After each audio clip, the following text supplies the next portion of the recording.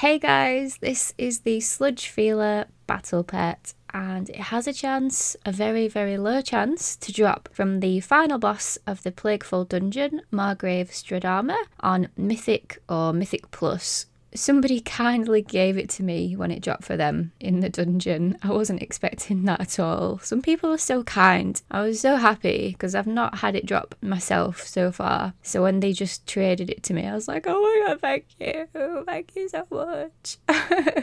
Hopefully you will get lucky with it. And it does have a really cool animation which is different to most pets. It doesn't follow you when you walk in because obviously it's just like a tentacle sticking out of the ground. So if you run off somewhere and then when you stop it reappears out of the ground. So that's quite cool.